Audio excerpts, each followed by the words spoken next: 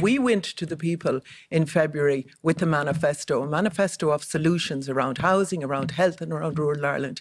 And they trusted us. You're going to slash USC. You're going to spend a fortune on health and housing.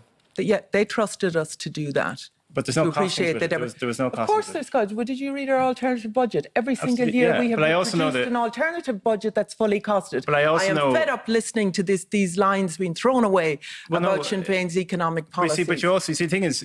because they work for people. I'm sorry, Aidan, you need to give me a chance to talk. Okay, let Rose speak. You asked me a question about rural Ireland. We were absolutely dismayed on Saturday for a number of things. First, that we didn't have a senior minister appointed, senior cabinet minister. That gave off a very telling message to rural Ireland that the three parties were turning their backs on rural Ireland. The other thing we saw, the mission, social protection and rural affairs added on together. We are not a welfare region. We are a region that deserves and needs economic stimulus. We need the infrastructure. What is the point in having a concept of an Atlantic economic corridor when then it's not underpinned with the investment in Knock Airport, in the Western Rail Corridor, in the other infrastructure that we need? Where does the money come from?